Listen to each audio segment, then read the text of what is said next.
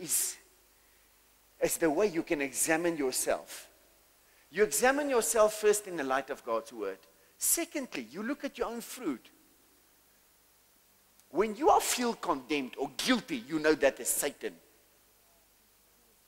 When you did not perform well in your own eyes, and so you feel guilty about you did not do well enough, you did this wrong, you feel guilty, condemned.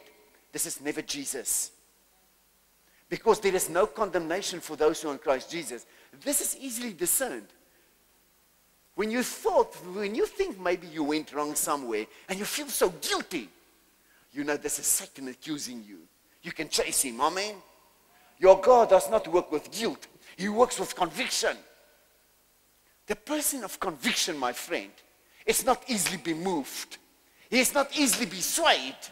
He does not get tossed through and fro by every wind of doctrine or new idea coming along. But he's steadfast in God's word. Person of conviction, the great I am. When you discover yourself in the great I am, you know who you are. You can also say, I am who I am.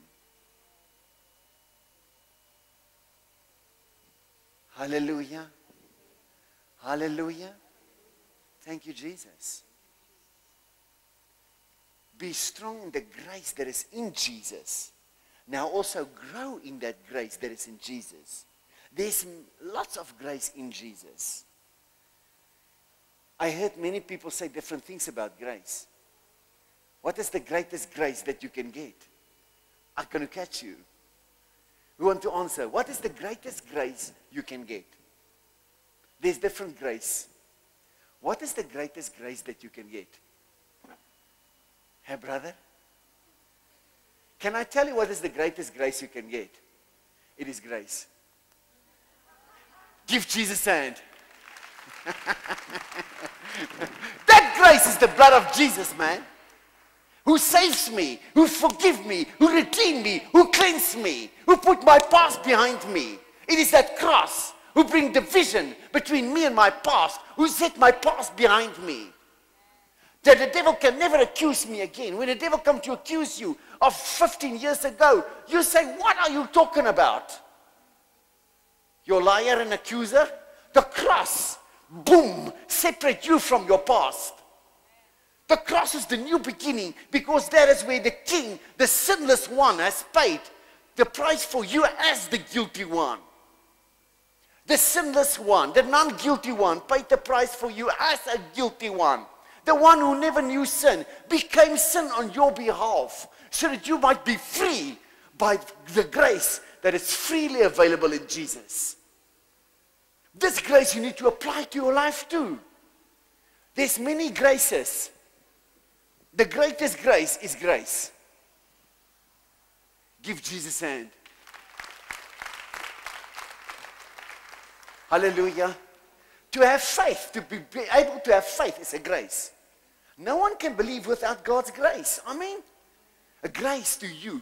Jesus is God's grace unto you, and everything that is in him. Hallelujah.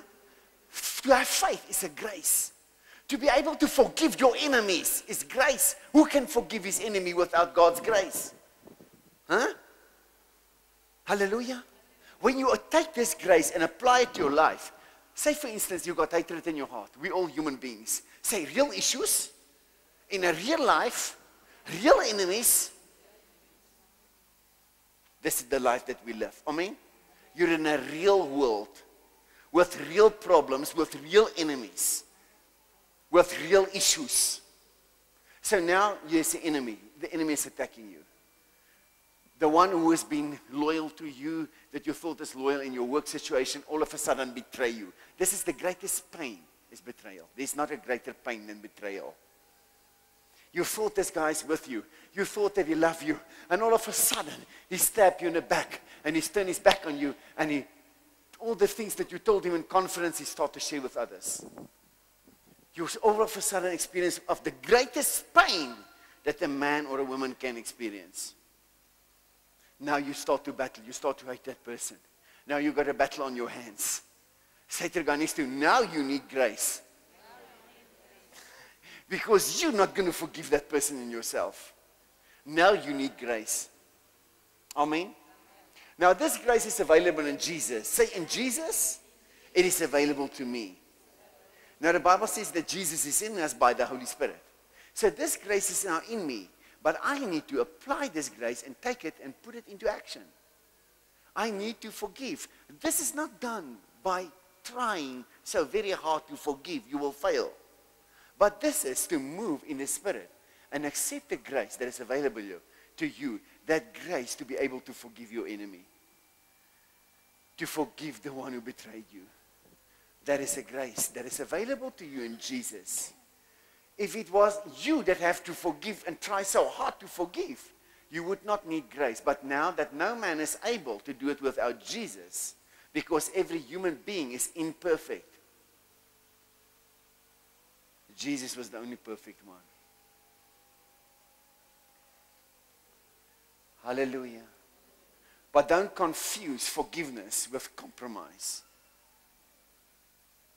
Say to the guy next to you, don't confuse forgiveness with compromise. Many people think, what did Jesus do when he went to the temple and did not find fruit? Did you think he walked with unforgiveness in his heart towards the Jews and the temple? Huh? But he was angry. The Bible says, be angry and do not sin. So many people think Jesus is only this loving, all forgiving, nice guy. You make a mistake. He's the Lamb of God, but he's also the Lion of Judah. Say the Lamb of God, but also the Lion of Judah.